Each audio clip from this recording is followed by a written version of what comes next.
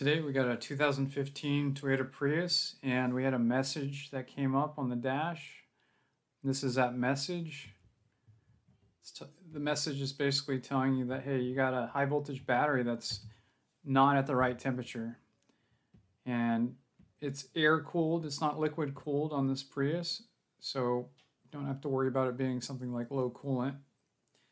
It's being air cooled. You do need to worry about airflow.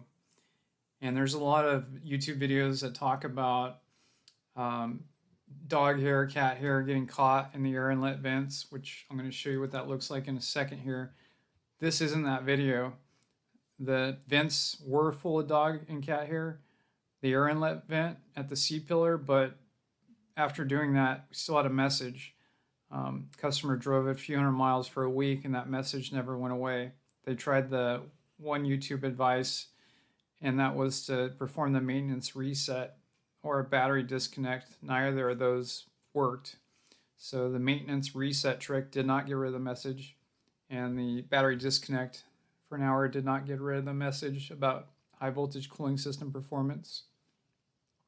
So at that point, here's that air inlet by the passenger rear seat.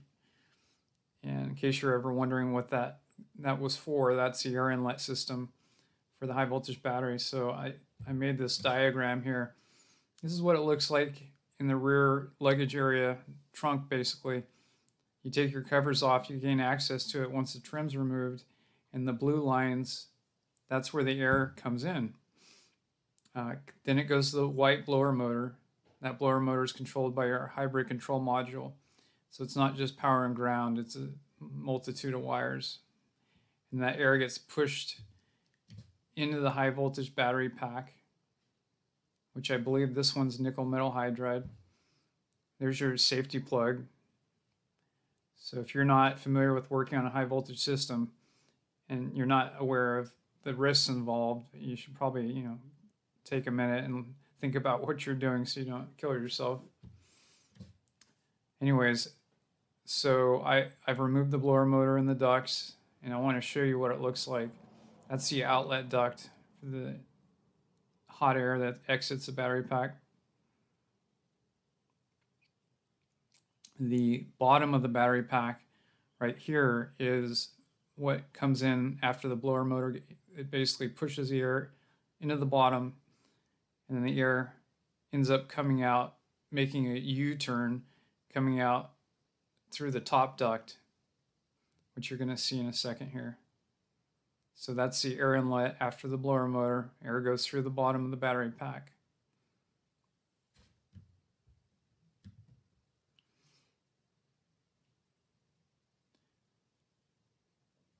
And now we're looking at the top of the battery pack. This is where the air is going to come out once it's heated up. We've grabbed our hot air from the hot battery pack. Blower motor is on, should be on, and the air comes out. This is the outlet duct. I guess technically that could be clogged too, but there's a whole luggage floor that's covering the system, so you shouldn't really have anything like luggage stopping the flow on this side of it, since it's all protected pretty well. Now the air travels under the luggage floor, inside the panels, and then out different areas, but that grill you just saw by the tail lamp housing, that's where I think a lot of the air exits, the hot air. That's just my guess. So, all right, so I've plugged in the scan tool here. This is a launch scan tool. You can get it on Amazon, eBay, maybe even Harbor Freight, I don't know, but it's a popular scan tool along with Autel, and it's a dealer scan tool alternative. Works really well. They're about $1,000 to $2,000 to start. A good one, if you do it every day, is probably a few thousand. So now I've plugged in. I've gone to the hybrid control module on the scan tool, and I'm going to activate. So we're going to activate the high voltage battery pack blower motor on this.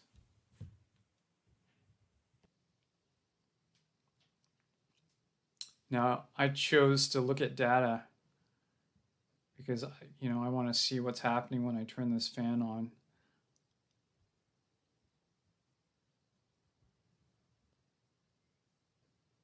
There's a lot of information that you can look at, a lot of data you can look at, and this is all in the hybrid control module under system selection on the scan tool. So I'm clicking on cooling fan.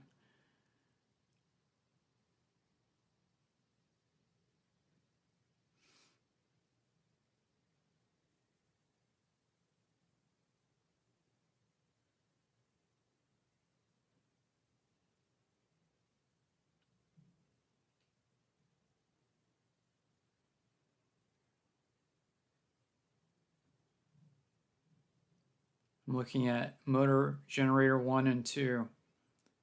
Those are going to be in the transaxle under the hood.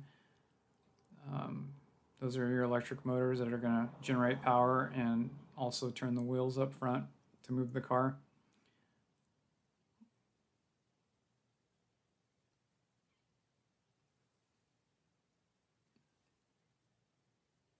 You really don't need to look at inverter temp and motor generator temp. All you're really worried about is looking at your 3 temperature sensors on the high voltage battery pack, which is right here, temp TB1, TB2, TB3, and fan, cooling fan data. So now I'm in actuation mode. Again, this is under hybrid control module, actuation tests. I'm choosing the highest speed to turn on the blower motor on the high voltage battery. I listen for any air moving. I hear it come on, but it shuts off immediately every 5 seconds and it doesn't come back on.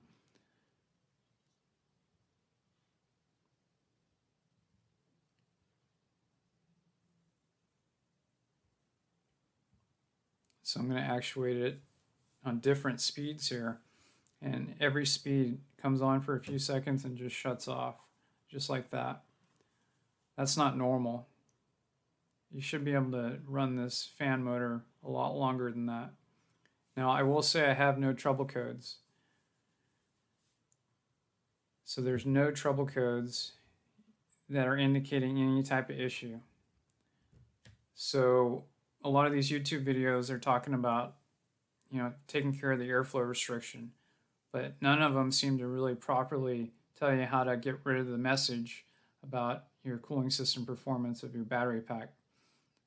One video showed resetting the oil life system, and I'm not at all sure how that was even supposed to work, but maybe it worked for him on a different model. Maybe it was coincidence, but I did try the normal. I tried clearing codes in every module, even though there were no codes other than that passenger door module code that you might have seen, but no, that didn't help. Battery disconnect didn't help. So what I ended up doing here is I put it in maintenance mode, and I'll show you how I did that.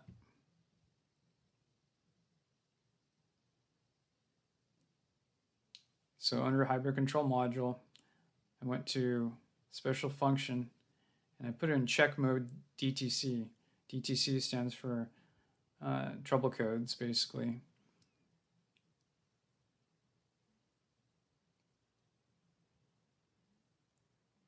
So it says right there, this mode is to increase the possibility of trouble code detection during duplication testing. So this is one reason I really am a huge fan of Toyota when it comes to their diagnostics.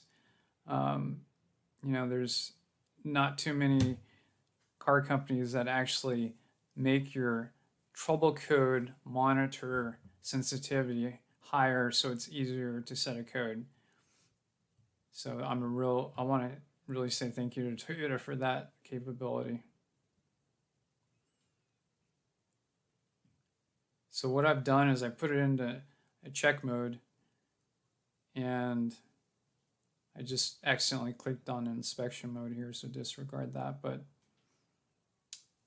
once you cycle the key, which is what I had done, it basically is going to take it out of check mode. so you don't really need to exit it with clicking on the scan tool. But you do need the scan tool to enter check mode, maintenance mode. This is not maintenance, oil change maintenance. This is a totally different thing. So as far as I can see it, you need a scan tool that can put you into a check mode like I just did. And that process, even though there's no codes, I cycled the key and I now got rid of the message about cooling system performance on the dash. That was the only way I could find to get rid of that message, short of replacing maybe a hybrid control module, which I can totally see a shop replacing that module for a hefty price because they didn't know how to get rid of that message, even though the airflow restriction was fixed. They got the cat hair, dog hair out of the vent. So now, just to prove it, I want to show you. I went back and I actuated the cooling fan for the high voltage battery pack.